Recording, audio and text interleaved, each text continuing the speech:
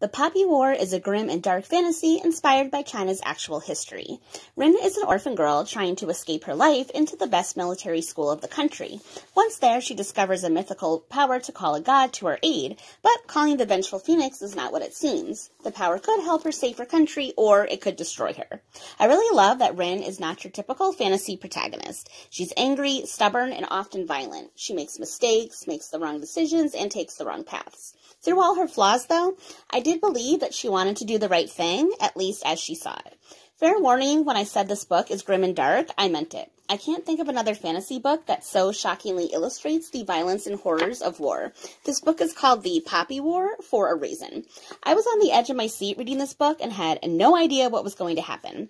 Rin's decisions will haunt her for the rest of her life, and since I'm totally invested in her journey, I've already started book 2 because I need to know how she will or won't deal with her guilt.